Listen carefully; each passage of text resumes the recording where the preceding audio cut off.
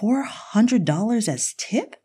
Either he hadn't noticed how much he'd given me, or he was totally insane. The two men stared at him incredulously, and my jaw was probably on the floor too. "It's for you. Don't be so surprised," he added. "Are you sure?" "Of course," he said. A few seconds later, I gained my composure and I knew that my face had lit up by then. "Thank you so much, sir. I really appreciate it." I was desperate, all right.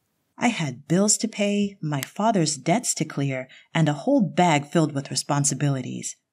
It didn't help that my salary wasn't much. The tips helped me a lot. I pushed the money in my pocket and went as far as to see the customers out of the door as a polite gesture for their generosity. After the coffee-drinking customer had paid and walked out, Diego and I were left to close the restaurant. He stayed at the cash counter to settle the bills while I took the trash out of the back door. The storm had come to a halt. I placed some leftover fish and water for the stray cat that I'd been feeding for over the past few months and started to make my way back inside the restaurant when a strong hand reached for the doorknob first and slammed the door shut. I looked up to see who it was. The darkness made it quite difficult, but a flash of lightning allowed me to see that it was the same man as before. The man who generously tipped me. I fidgeted. "Do you need anything?" He straightened his blazer jacket and turned to look at his watch and smiled at me. "I can give you an extra $200, he suggested, smiling coyly. "What do you say?" "I don't understand."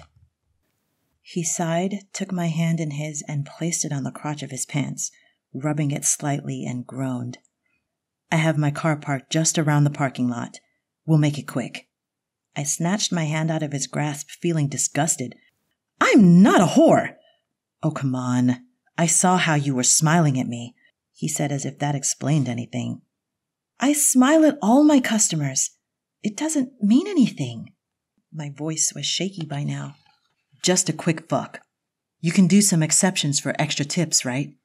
I reached for my pocket and thrust the $100 bills in his face. "Here!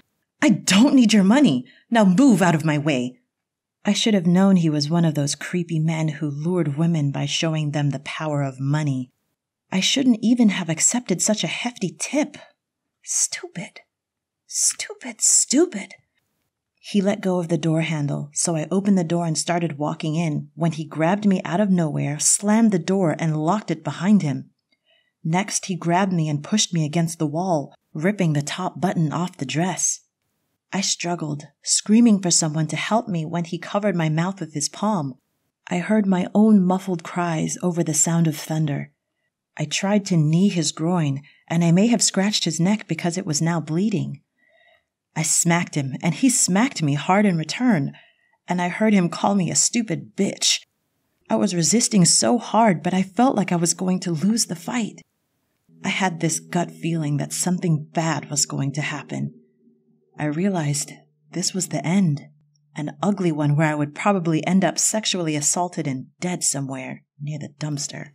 They said you should never beg for mercy at the person causing an assault, because begging usually fed their fantasy and made their experience even more fun. But I wasn't even in the state to think of all that. I continued to repeat the words, "Please." My dress was tattered and dirty from struggling on the ground. He had my wrists pinned down. His knee was nudging between my thighs as his hand made its way towards my panties when suddenly he stopped.